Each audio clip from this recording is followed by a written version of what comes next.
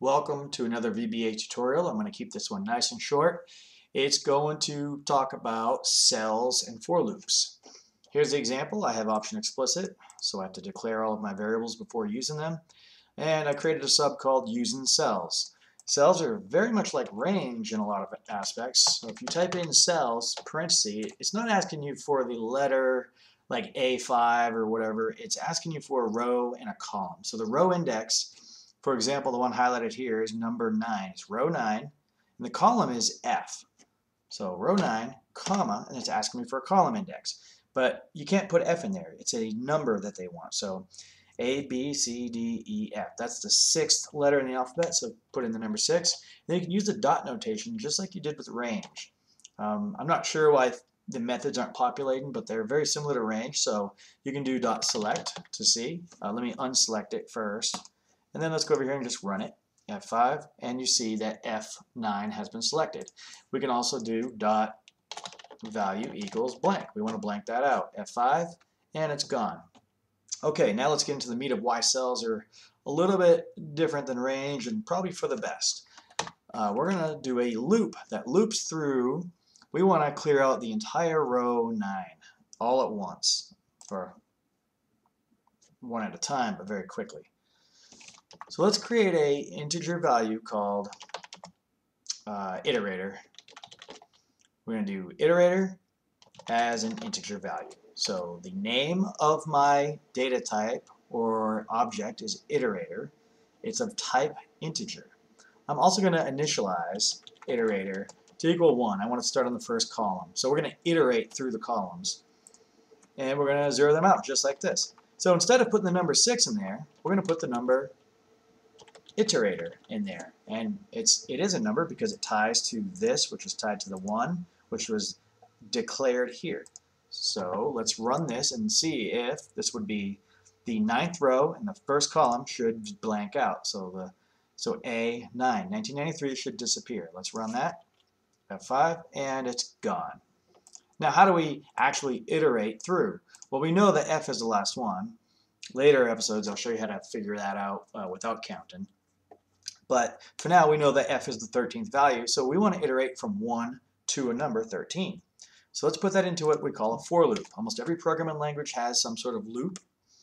There's multiple loops, there's while loops, there's do loops, but today we're just going to focus on this for loop. For iterator, so you need some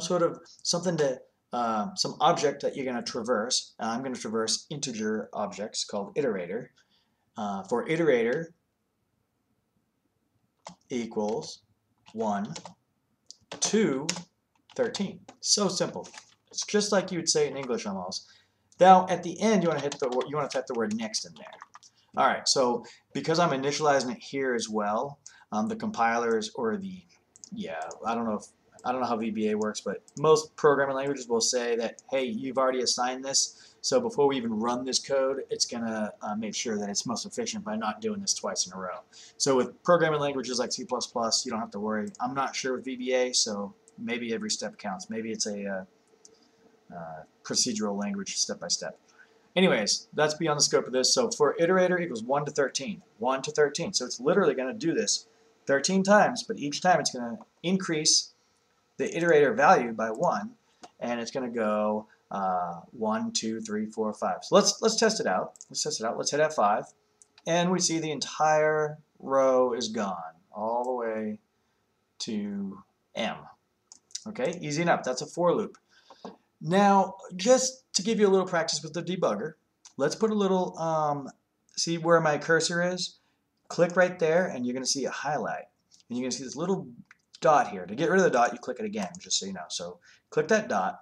Let's run this again, but let's do a different row. Let's do row 10. And let's watch this one at a time, and I'll show you what's really going on here. So hit play or hit F5 like you normally do, and you notice it stops. I hit play right away, it stops. Cells 10, iterative value, da da da. So the F8 button, or if you go to debug and you go to step over or step into. Same thing, so F8 will let it keep going. But before you keep going, take your mouse and go over where it says iterator, and it says iterator equals 1. Okay? Hit F8, and you'll see that this little arrow says it's going to the next function. Hit F8 again. Keep an eye on it. Iterator equals 1. F8 again. Now look what? Iterator equals 2. F8.